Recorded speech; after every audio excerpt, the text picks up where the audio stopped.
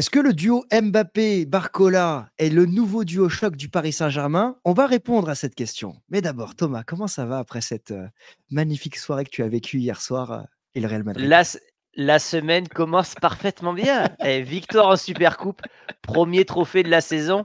Et en plus, tu infliges une humiliation à l'ennemi catalan. Mais que demande le peuple? Je vous le demande. Non, Ah non, non, extraordinaire. ouais, j'imagine. J'ai suivi la rencontre. On l'avait pronostiqué, on avait pronostiqué la victoire du Real, mais Mm. j'imagine que tu dois être super heureux et bah, bravo au Real. Mais aujourd'hui, on va se parler de Barcola, on va se parler d'Mbappé. Il y a un lien, évidemment, qui touche nos amis du Real Madrid, mais c'est vrai que ce Barcola, Mm. il est quand même en train de monter en puissance. Est-ce qu'on peut imaginer qu'il puisse être appelé par Deschamps? Franchement, ça m'étonnerait pas. Ouais. Ah, t'as deux joueurs qui jouent ensemble dans le même club, qui ont une complicité qui est en train de se créer, qui est extraordinaire. Euh, Barcola est un joueur qui est polyvalent, qui peut jouer, je pense, des deux côtés. Mmh. Pour moi, oui. Oui, oui, complètement. Il a 6 mois pour prouver.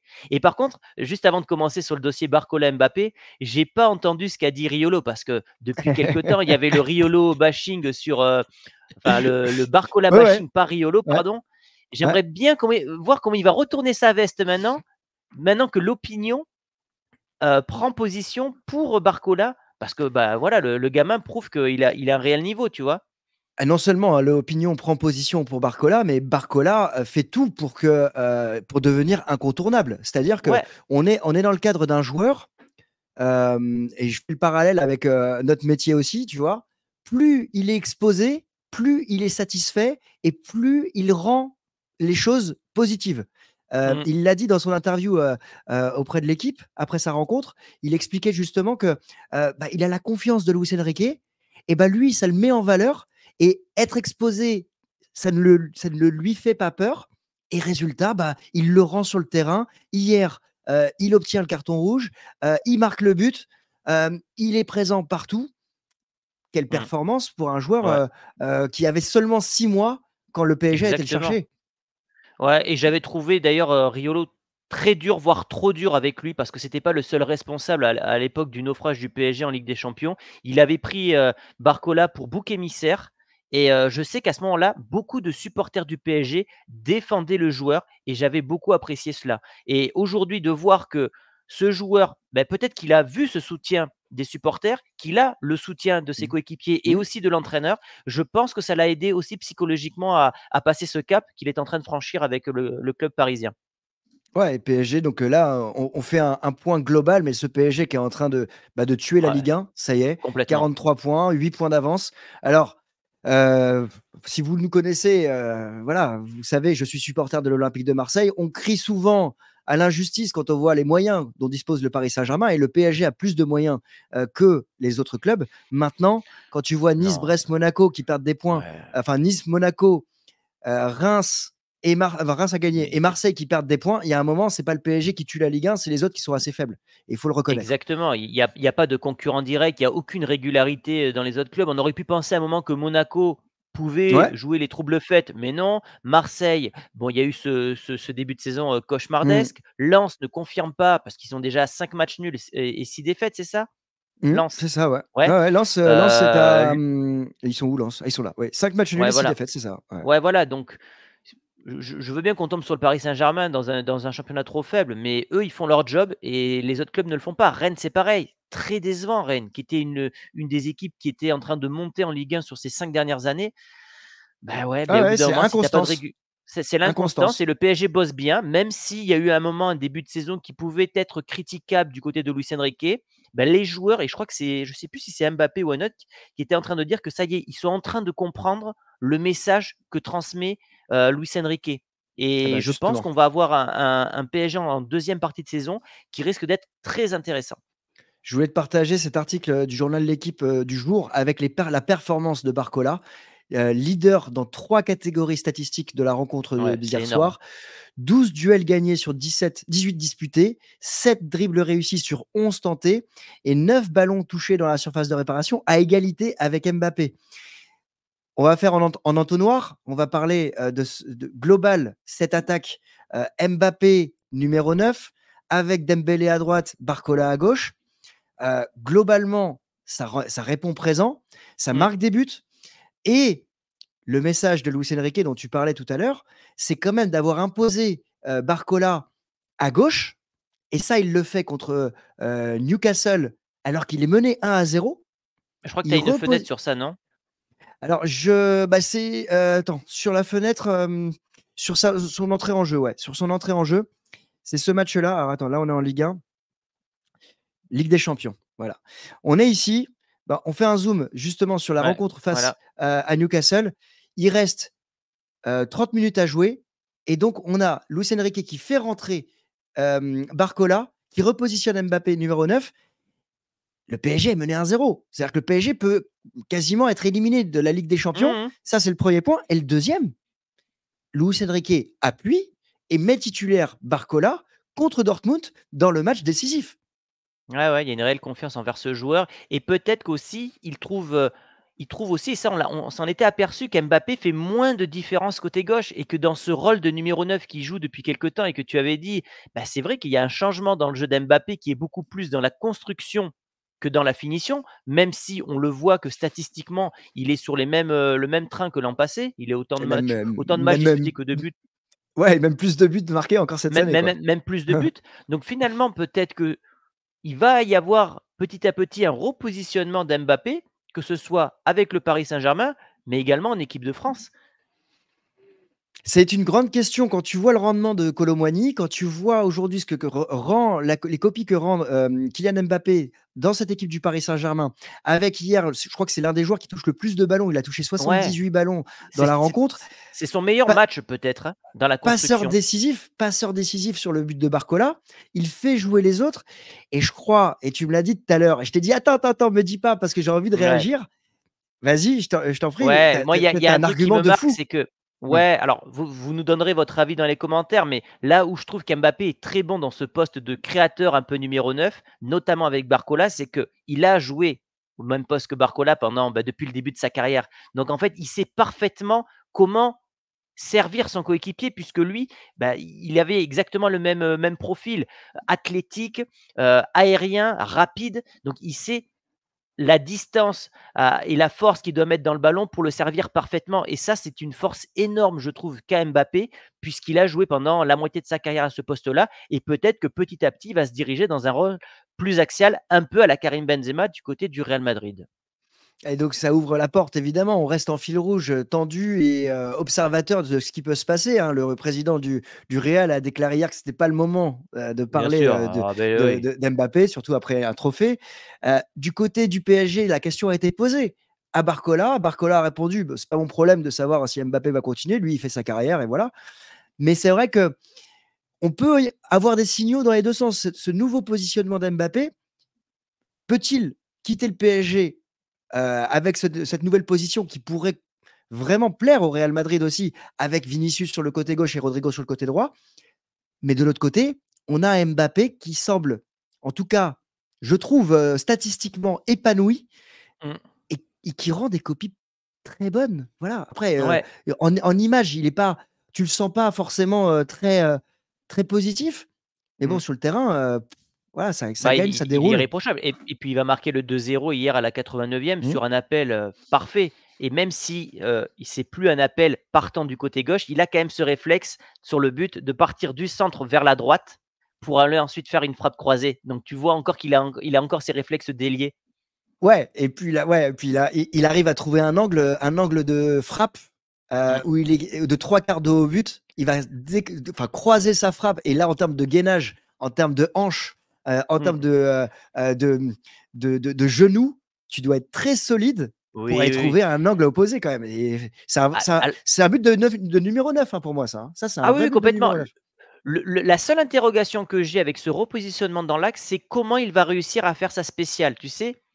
Ah, Il aimait bien partir côté gauche pour ensuite, rentrer et frapper à l'entrée de la surface. Peut-être qu'il aura beaucoup moins l'occasion d'avoir ce geste-là, c'est vrai.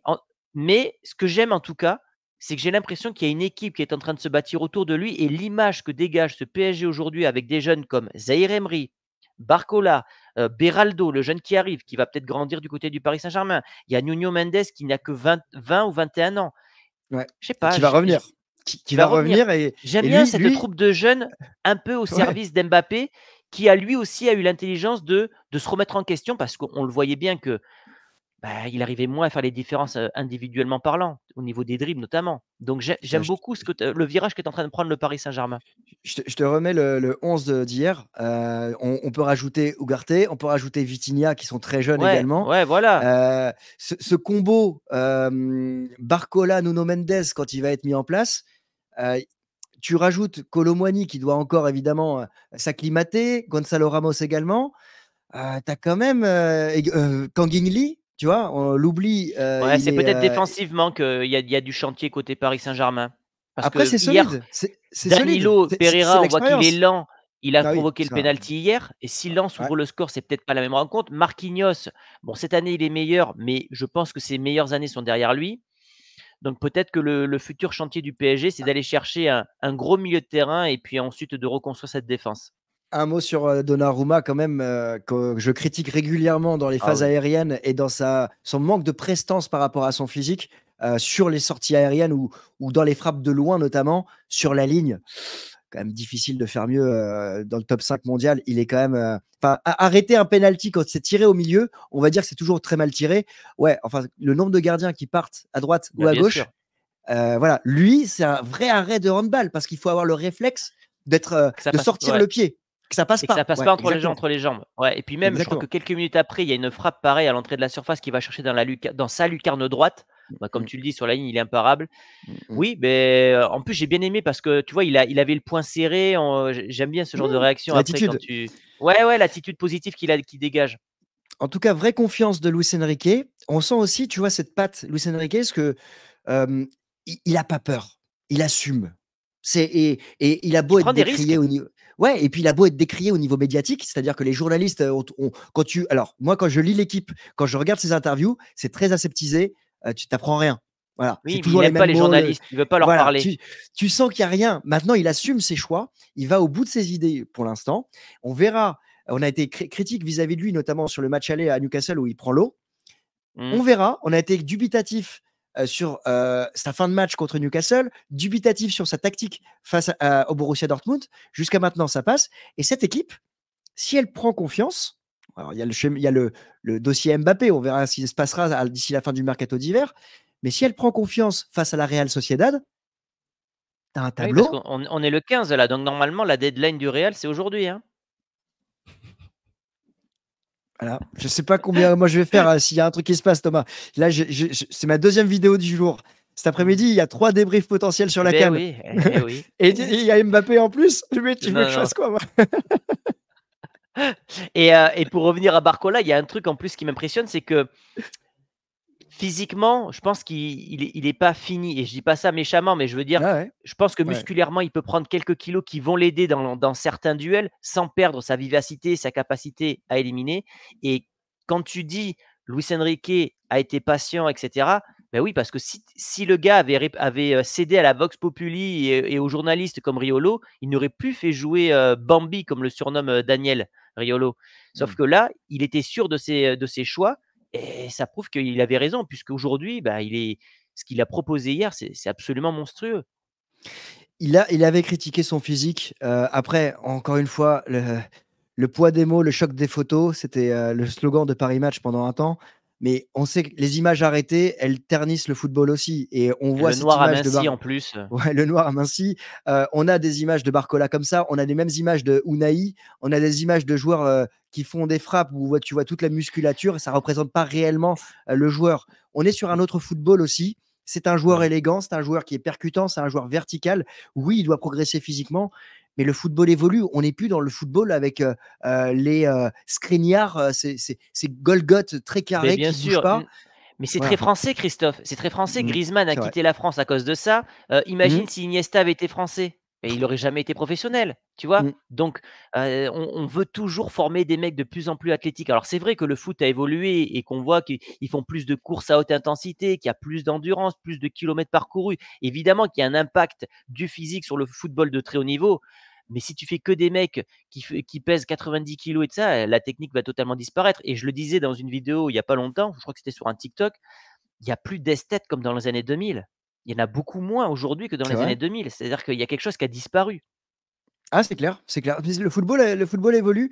Après, pour terminer sur Barcola, et je voulais te présenter cette heat map, cette polyvalence. Mmh. Ousmane Dembélé qui, bon, n'est pas trop blessé cette saison quand même, C'est mais vrai, on sait c'est vrai. qu'on a un joueur ici qui pourrait jouer à gauche et à droite. Mbappé repositionné dans l'axe. Jusqu'à maintenant, tous les choix sont payants et 12 matchs débarrés sur les 17 au total qu'il a disputés. Vraie confiance, 60 minutes par match.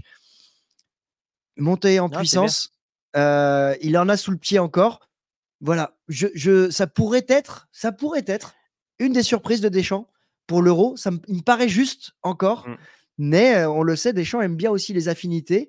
Mbappé est le capitaine. Je pense qu'il aura des mots Mais avec Didier Deschamps pour la suite. exactement, il aura son mot à dire avec Deschamps, je pense.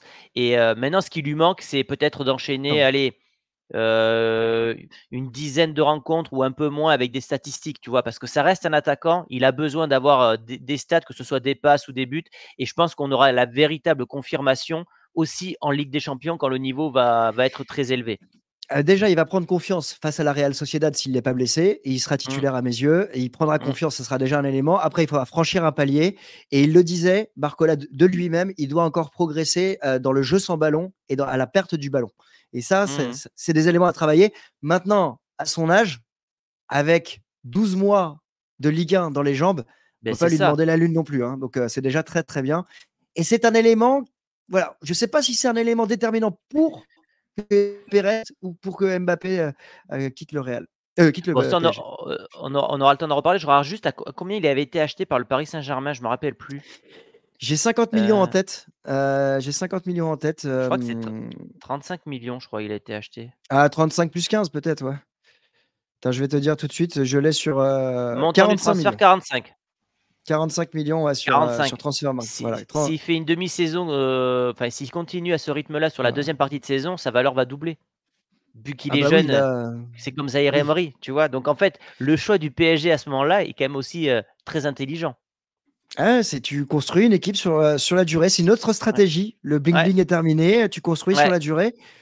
Ça, et voilà, ça s'entend. et le fait qu'il soit jeune, je le vois moi avec, les jeunes du Real, les supporters s'attachent aux jeunes Tu qui t'identifies, vont grandir avec toi et qui bien vont sûr. développer, voilà, donc qui viennent pas là juste pour le pognon comme, Messi et Neymar. Donc je pense que les supporters du PSG, oui, il y aura peut-être moins de stars et de paillettes comme avant, mais je pense qu'ils vont davantage s'attacher à cette équipe-là dans les années à venir. Et ça se comprend en termes de sportif, c'est ce qui est recherché. En termes marketing, le PSG a atteint ses objectifs. Il peut Mmh, consolider ses objectifs avec et à travers ses jeunes, mais pour cela, il faut les identifier, au club de Paris. Ça se construit. On verra par la suite. exactement. Bah, je pense qu'on a fait le tour sur Barcola. C'était, très intéressant de parler de ce nouveau duo qui est en train de se former, du côté de la capitale française, et puis après on verra s'il y a confirmation en Ligue des Champions. Christophe, je vais te laisser. Tu vas aller te reposer parce que cet après-midi, tu vas bien bosser. Et moi, je vais aller tourner ensuite ma vidéo réelle sur, la dynastie qui est en train de se créer du côté, de Madrid, qui, je pense, est en train de prendre un virage peut-être décisif en Espagne. Oui, je Eh ben, prends des écoutez, risques. n'hésitez pas à vous abonner, n'hésitez pas à aller suivre Thomas pour le Real Madrid sur Chronique Foot. Si vous voulez suivre la CAN, n'hésitez pas à me rejoindre sur CM Football. On va analyser le Sénégal cet après-midi, l'Algérie ce soir. Et entre 2 plats, si c'est possible de suivre le Cameroun à 18h, on le fera aussi avec grand plaisir. Yes, allez les amis, lâchez-nous votre meilleur pouce bleu, abonnez-vous, on est bientôt 20 000. La chaîne prend un bon tournant en ce moment, on est très content et on vous dit à très vite. Ciao! Ciao!